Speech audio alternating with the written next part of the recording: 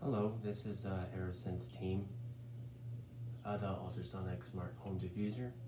The smart home diffuser is basically a 3-compartment diffuser. It's not like your traditional home diffuser. Instead of having one scent, it has a multiple of 3 and 3 different compartments.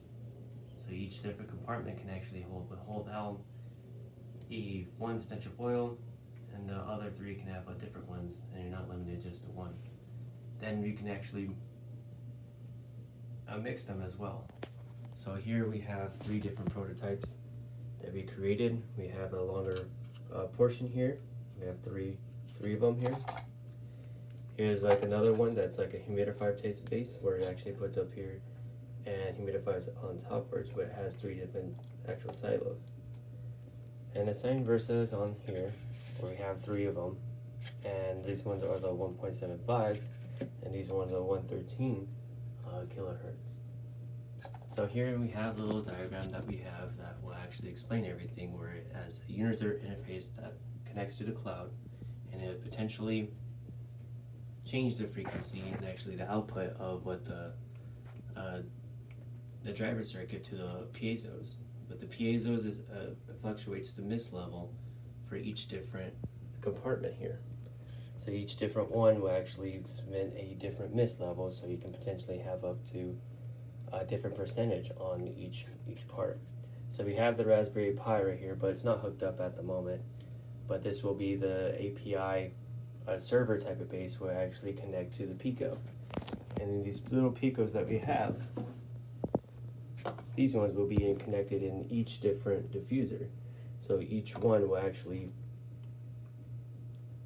do different instructions to create the mist level and actually turn on, turn off, mist percentage, and so on, that will connect to each piezo for each tank. Not only that, we have another one where it actually connects to the LED lights for your preference on lighting and so on. But the Raspberry Pi will connect to the Alexa and the cloud for you to create schedules to turn on which one to turn on and which one to turn off, and which scent would you like. So here we have the little circuit that is connected to here. I didn't want to, I put the caps on so it won't affect the desk here, but the whole concept is basically just having multiple scents out all at once. So these ones will actually have, these two are converting 2 different senses at once. So this will be, for example, this tank, this diffuser will be this tank, and if we had more and a more DC power supply, we can have a more potential factors of more mist and more different senses.